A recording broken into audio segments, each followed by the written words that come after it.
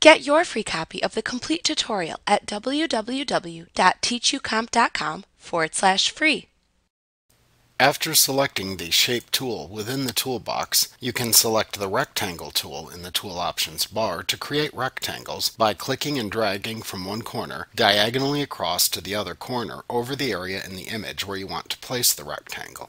Note that you can hold down the Shift key on your keyboard after you begin to click and drag to draw a perfect square instead of a rectangle if needed. Be careful not to press this key before dragging your mouse after drawing your first shape. Pressing Shift is also the keyboard shortcut for Add to Selection, and it will act as such if you depress it before drawing a new shape when there is a shape layer selected.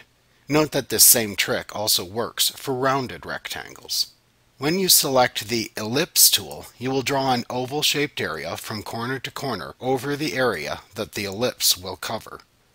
If you want to draw a perfect circle, hold down the Shift key after you begin to click and drag your mouse.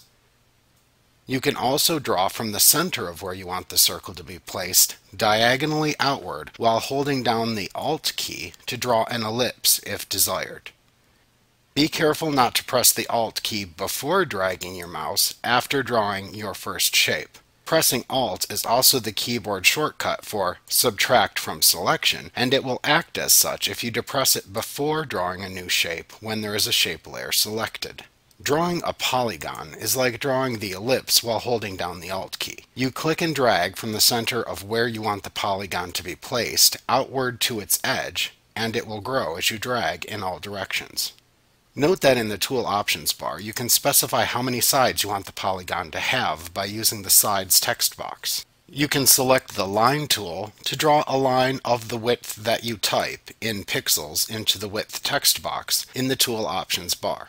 Then you simply click and drag to create a straight line. Using the Custom Shape tool is a bit different from using the other drawing tools. First, select which shape you want to draw after selecting the Custom Shape tool by choosing a shape from the Shape drop-down that appears in the Tool Options bar. Then click and drag in the image file to create the selected shape. Remember that holding down the Shift key after you begin to click and drag to create the object will constrain its proportions if you wish. Like what you see? Pick up your free copy of the complete tutorial at www.teachucomp.com/free.